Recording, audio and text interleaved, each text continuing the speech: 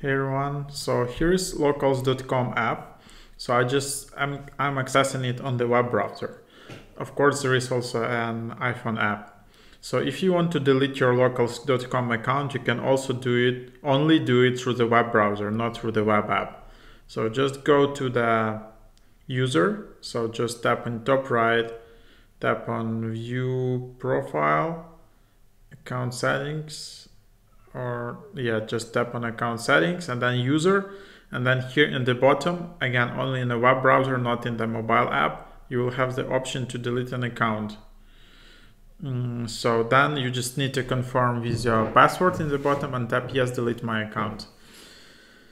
Delete your locals.com account or remove all your personal information from locals. All posts, comments, replies, and content submitted from this account will no longer be associated with your account. Username will also become available again for anyone to use.